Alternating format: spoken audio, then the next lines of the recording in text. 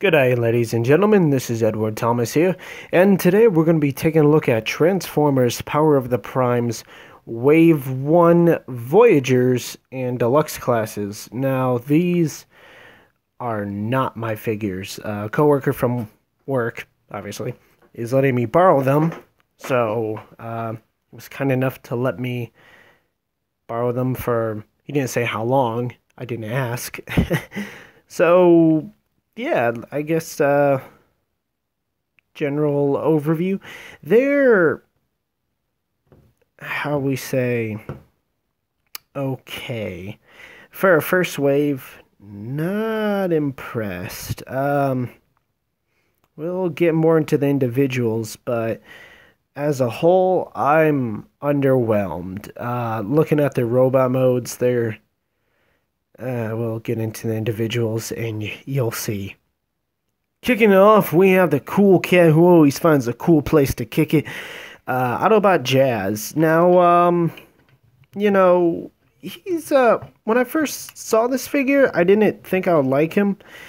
And I'm still not sure if I like him or not. Like, he's got feet, which is more than what most of the Combiner Wars figures can say. But, like, he's just, standing still, having him pose, like a pose like this, or, when he's like, kind of shooting under the side or something like that. He's not bad looking. It's just when you try to do anything like that's okay. That's okay. Even that's okay. Sideways movement's okay, but when you move the arm forward, it's just on a completely different axis from his shoulder, and it's just very, very weird. Not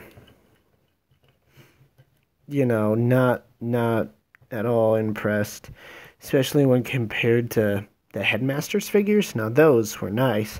And hell, the Combiners Wars figures. Now, my main complaints come from the shoulders. Everything else is a-okay. What's cool is he's a combiner. And he has the hood of his car not as a backpack, so but as a standalone figure, I don't know how I feel about this. But maybe you might take a liking to him. My buddy was really excited when he saw pictures. I don't know, man. It's just, I think I want to like him just because I don't have a Generations Jazz figure. But moving on, here we have what I'm assuming is Dreadwind. I don't know. I didn't get any instructions. I just got the figures. But yes, Dreadwind. Anyways, he's a slight retool / remold / repaint of their aerial bot mold. Quickslinger, Quickstrike. I don't know my aerial bots. I don't know Transformers, man. I just like them, or used to. But anyways, so yeah. Oh, and they also all come with this stupid power armor, which, is for like the robot mode where it becomes like a hand. Definitely, it's better than the hand-foot things that the Combiner Wars figures had. As to why there's two thumbs instead of one thumb that can switch places. I mean, that was pretty cool. But yeah, it's okay. I mean, it looks pretty redonkulous as this hunk of armor that goes on his chest. That just looks stupid. The only plus thing is that these things can flip up, and it kind of looks like he has a bison head on his. Look at that. It looks like he's like from pre-Beast Wars or something.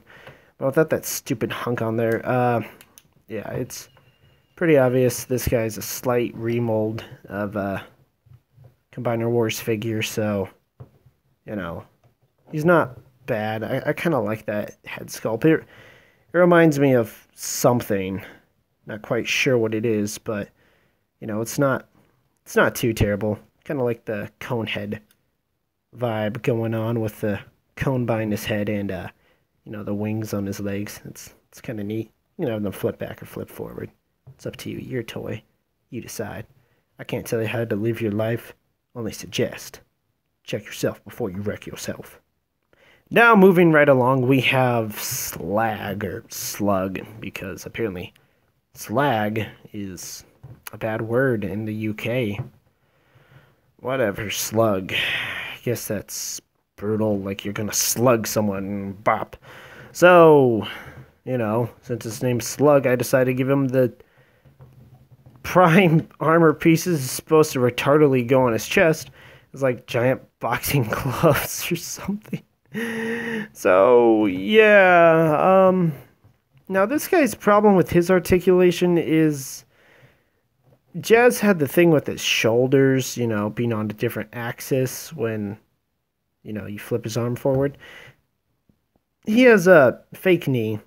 You know that thing where they use the transformation joint for the knee, and then they cast an actual knee right there? Like, why couldn't you just double hinge that?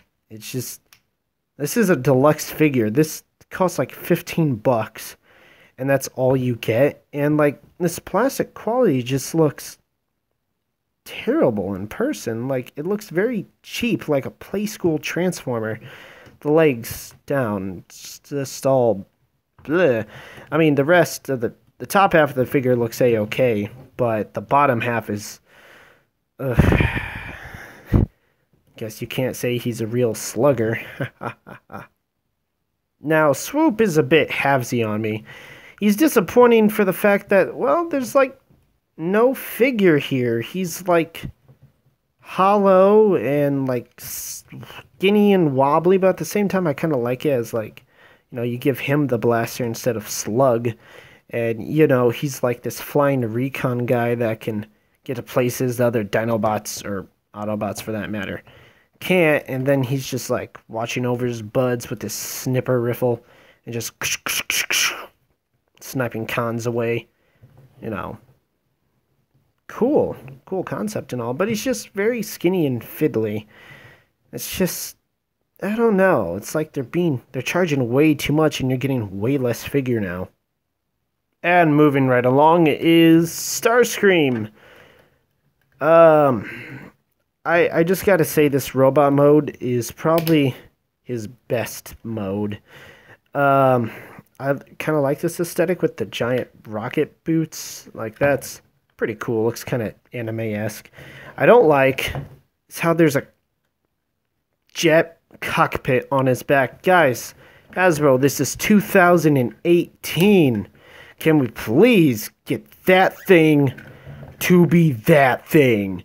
Like, come on, you guys knocked it out of the park with Cybertron, Armada, Energon, and hell, even the movie versions of Starscream had the real cockpit right there. Why is it that, you have the real cockpit on his back and some fake one on his chest? Why can't you just make it easier? But yeah, the robot mode is definitely by far his best mode. And he's got nice tight joints at the arms. Get rid of these stupid doohickeys. And then he has like these tiny null rays, which are very null. But I like to pretend they're like beat up sticks, the things that like cops have. They're like beating up bad guys. I mean, I guess he'll be beating up good guys, but look at that, he called it backwards. It's like a little axe. It's like a little handgun, like, You know what? I noticed that having my guns on my biceps has caused me to miss my aim. Now I shall hold them and aim them properly. And now the biggest disappointment, because how small he is. Like, golly, he's like, the only thing I can think of that compares to him precisely is Energon Grimlock. That was a deluxe class. I don't own the figure. I just saw pictures of him and whatnot. And he's just like this really short, stocky, just really gross version of Grimlock. Like, Grimlock's like one of my favorite Autobots, don't get me wrong. Like, I would fight you if you think Optimus Prime is better than Grimlock. No, I'm kidding. But, like, this is just... Really, Hasbro? Really? Dino mode isn't that bad, really. It's not much to say. It's, you know, pretty much every single Grimlock you've ever known, where the chest goes down slightly and the arms become the legs. And, you know, it opens his mouth. So, Dino mode's a little bit better. You know, I'm not even going to bother finishing transforming Starscream because Hasbro didn't bother giving him a halfway decent alt mode. So, you know what? We're just going to put him in a Gurwalk mode because I would believe the Gurwalk mode is more canon than his actual jet mode. So, you know, go Gurwalker or something. I don't know. It's... That's actually not too bad. Fits his personality. The other Dinobot modes aren't bad. They're just not necessarily good. So here's the whole gang together for Dinobots. Swoop definitely has the weakest mode. Swoop, no swag. Jazz's car mode is a car. It looks okay-ish. It's not the worst thing ever. It rolls. And then this jet mode isn't so bad. It's okay. I like the purple. You can see this guy being a blast-off substitute for Bruticus. A little bit better than Voyagers Starscream. Alright, so both Starscream and Grimlock, much like Combiner Wars, Voyagers both have Combiner form and Grimlock. Oh, wow, I just now realized you could use his tails for free. I gotta say, Grimlock probably pulls this off the best. Starscream has some nice ideas, like movie Starscream is my favorite aesthetic, but mixing in with a G1 face, well, let's throw on some limbs and see how these guys turn out. Now, as you can tell, there's some interesting ideas going on here. Except they kind of fall flat, because Starscream's face is right there, just popping out of his anus. Wait, is that some sort of sick joke from Hasbro saying Starscream's so full of himself that he has his head right up his own ass? Tailpipe. Yeah, I don't know, man. Like, I like how the cockpit's here, but what's this? It's just empty, boring space. It's just boring. Now, we'll see how to fix it in just a second. And oh boy, does Grimlock steal the show with this. Busting out from that dorky, dweeby little robot, you get this menacing samurai. Sorry. That was weird. Stomach just felt like speaking. Alright, so anyways, yeah, I really like Volcanicus, or whatever his name is. The Dinobot Combiner. But there's just one downside. These come untapped way more than, you know, you would want your toy to. Like, I'd be okay if there was, like, another peg here and I could just plop on another hand. And, oh, sorry. I worked third shift last night. But, yeah, no, there's just nothing. And it's just, I don't know, it's kind of sad thinking that you can get a better toy, you know, from like some third-party company, you know, like the really shady stuff that growing up, like, oh, hey, don't buy toys from China.